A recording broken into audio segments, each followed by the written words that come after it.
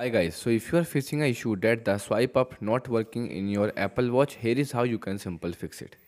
Okay, so first step is restart your Apple Watch. So restarting the watch by simple pressing and holding the side button and the digital count, okay, up to 10 to 15 seconds until you see a Apple logo on the screen. Once you see a Apple logo, you can simply leave it as it is for 2 to 3 minutes and then it will reopen it again.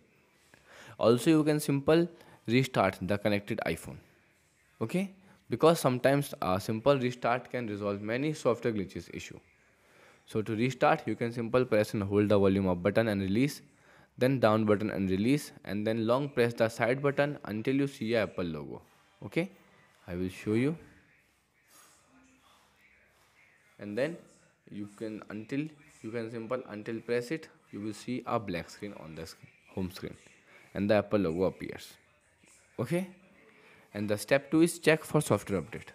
So make sure your iPhone and the Apple Watch are running in the latest iOS and OS version. To check for update, you can go to settings, click on general.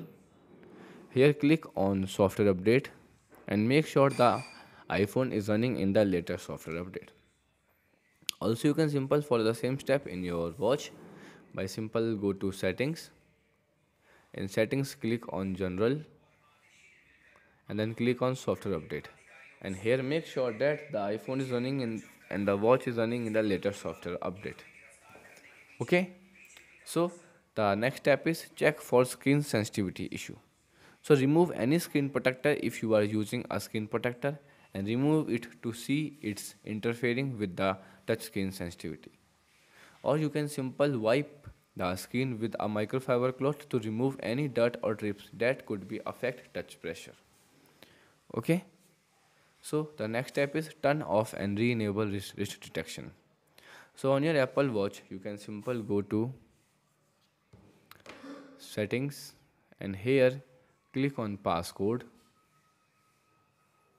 and in passcode scroll down until you find wrist detection and then ensure that the wrist detection will be turns on.